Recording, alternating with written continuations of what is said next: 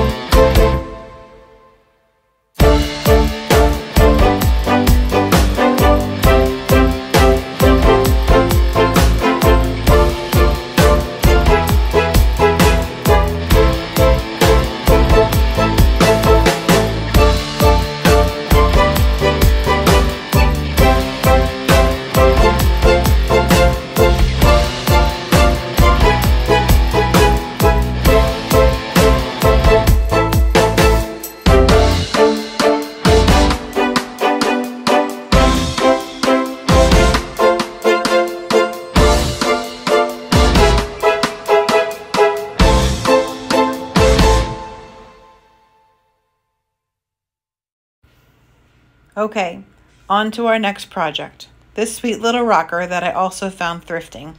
I didn't realize that this spray can was missing its nozzle, but fortunately, I found one on another can, and it worked perfectly. Crisis averted. Okay, let's make this rocking chair look super sweet.